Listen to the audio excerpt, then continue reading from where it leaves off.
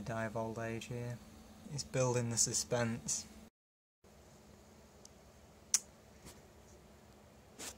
Right, today I'll be testing 3 of these 900 MHz athlons, original athlons, not XPs. I've got my 1200 MHz one there, which I have originally, 2 there and 1 currently in the motherboard. I'm going to be using the larger of my 2 stock heat sinks which I have for this socket. I'll be using some bog standard, pretty rubbish ceramic based thermal paste because I'm just testing if they work. Might do a bit of overclocking, but probably won't get very far on this heatsink. Got my usual test set up for 462. 2 sticks of 128 megabytes single-sided RAM. Got my NVIDIA MX 400. Be Quiet 650 watt power supply. Very nice Acer monitor 4x3, and a Maxstar 30GB hard drive, and obviously a keyboard and mouse. So I'm going to mount the heatsink now on the processor, and then we'll see if she works. So I'm going to put this heatsink here on that 900 MHz Athlon over there. Got my thermal paste here, some really weird scissors. The handles are like giant and the blade's really small, but oh well.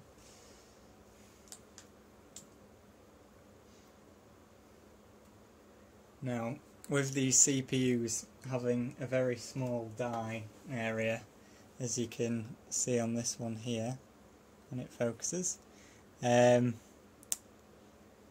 you don't have to put very much thermal paste on them at all, so you have to be very careful. You can't put like a pea size amount like you normally would.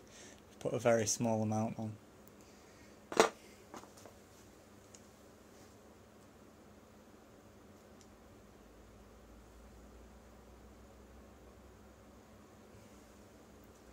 It doesn't really matter if you put too much on. With this being non-conductive, you can see how much I've put on there. Probably a little bit too much, but it doesn't really matter that much, to be fair. It's not going to be the end of the world if you put a bit too much on, is it? Right, next I'm going to stick the heatsink on. These are a bit tricky to get on because the clips on them aren't very big, unfortunately. I'm going to get a screwdriver or something to push the other side down. All these pliers might do.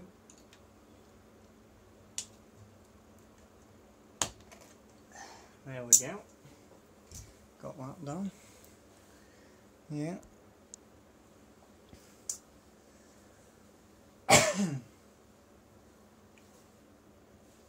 Just need to find a fan for it. I'll use this Scythe 100mm fan here. That will do. I'm just gonna dump it on top of there with some blue tack, if I can find some blue tack. Hopefully.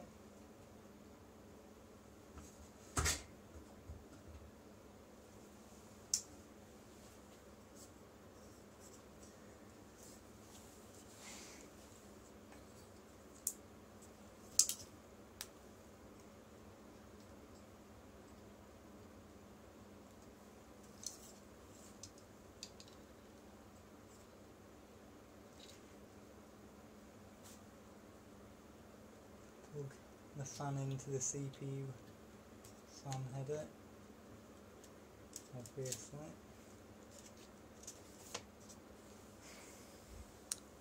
Right then.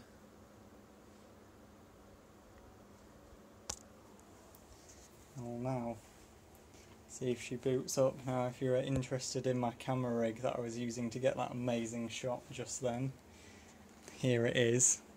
As you can see, it's a chair balanced on top of a chair with an optical drive in there. which is brilliant. Before it falls over onto everything, I'm going to move it out of the way. Now I've got the VGA cable plugged in, got my mouse and my keyboard plugged in. I'm being a bit ambitious today and using a USB mouse. Right then, I'll turn the power supply on, that'll help. Let's see if it'll fire up. Now I've got all my dip switches at stock as well, but it might have the settings that I was using in the BIOS last time, so we will see. There she goes. That's good. It's the monitor. Hopefully it might boot up soon. Can hear the hard drive. CPU fan is spinning.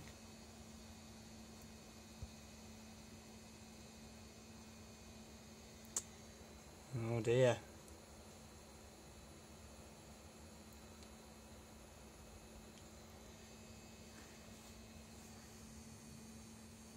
Does not seem to be turning on.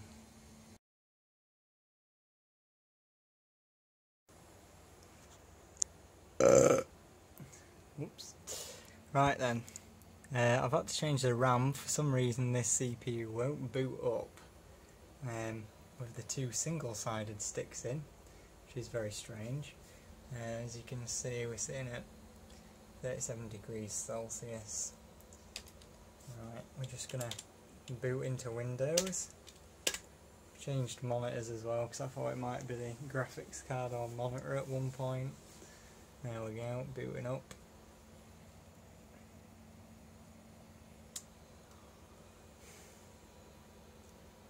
It's widescreen now. This is high-tech stuff. There's the various Athlons. I've tried a couple of them now. Tried that one there, but that didn't work. I tried a couple of them to see if it was a processor. But I had to put this piece of double-sided memory in.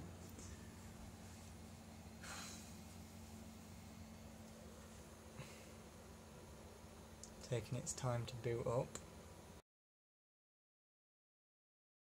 The mouse doesn't work, it's a USB mouse.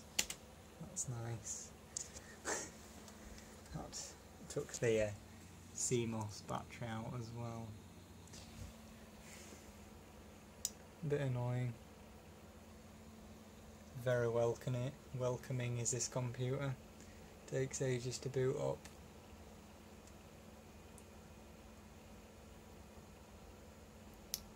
Hooray! We're in at last. Oops. Mouse still doesn't work, which is good. Might have to get a PS2 mouse like I was using last time, but someone's nicked it. Hopefully it'll install the drivers for the mouse or something. It's saying that my computer's at risk because there's no antivirus installed. What a shame.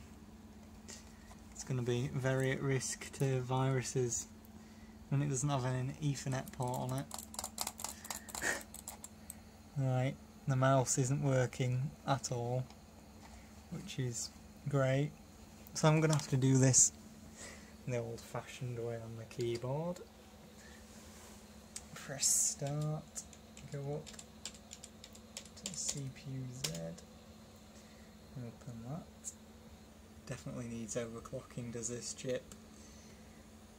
900 megahertz, fair bit slower, 33% slower than the 1200 megahertz one was at stock. Oh, it's done it at last. There we go. We're in.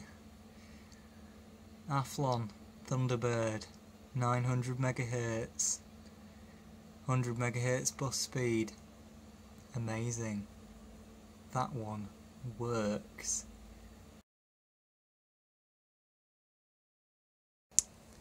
Right, this is now the second CPU in, and it's booting up this time into the BIOS for some reason. Probably press something somewhere. Go away. believe. Actually, I'll try this one with a bit of a base clock. Why not? Look at that, 105, that's ambitious. Might not take as long to boot up this time. Yeah, probably spoke too soon there. It's taken ages to boot up. Again. Right, now we are in Windows. As you can see, there are all the icons. It's in 1080p, and I've still not got another mouse, so the mouse still does not work, which is very, very annoying. Okay, start CPU Z, which takes ages, as we know. Although actually this one is an extra 5 MHz on that front side bus, so it should be rapid compared to the last one. It's a 5% overclock, believe it or not, 105. Wow, gonna die of old age here. I think it's just this slow because it's building the suspense. That's what it is. It's building the suspense. Here we go. Oh, look at that. Rapid 945 MHz. That's ace. That one works as well. Might even go on some different tabs this time. Look at that, 256 kilobytes of level 2 cache. Wow. Memory running quite slow. This is my rubbish RAM. Look at that. October 2014 needs updating, does that. Right then. Hopefully on this last one that I've got to do, I'll remember to plug in the mouse.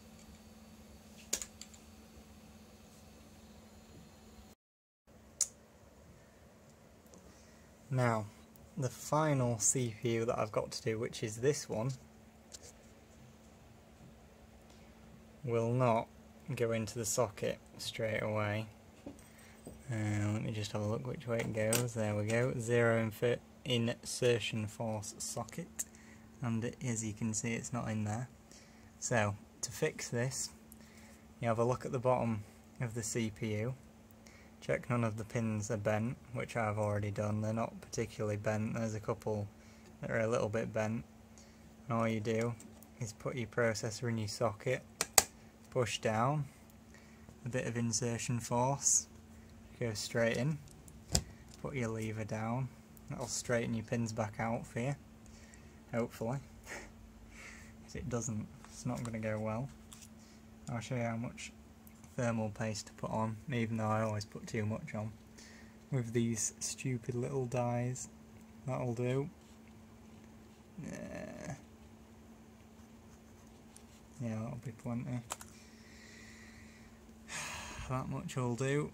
And you just put your heatsink on the top, like this, which is trickier to do with one hand, I have to say. Put that on there, move it across so that it's hooked underneath this side here. There we go, I'll focus that. And the other side here, I'll just push this down with the pliers and try not to smack the board. There we go, that's clicked on. Excellent. Then all I do is just dump the fan on top. I haven't bothered with the blue tack this time. Then the power supply on. Little green LED comes on the board. Press pins until it starts, and then off she goes. Now this is an amazing feature now. The mouse works. So I've plugged in this PS2 mouse, which works. Brilliant. Alright, it's loading up a CPU Z. So we'll see what happens here.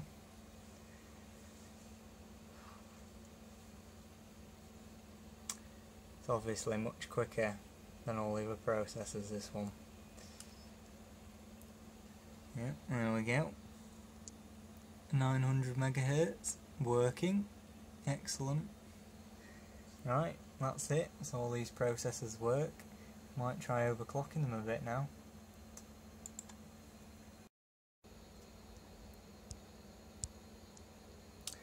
Right then, as you can see, I've run SuperPi 1M at 990 megahertz, which is the highest I can go on the base clock.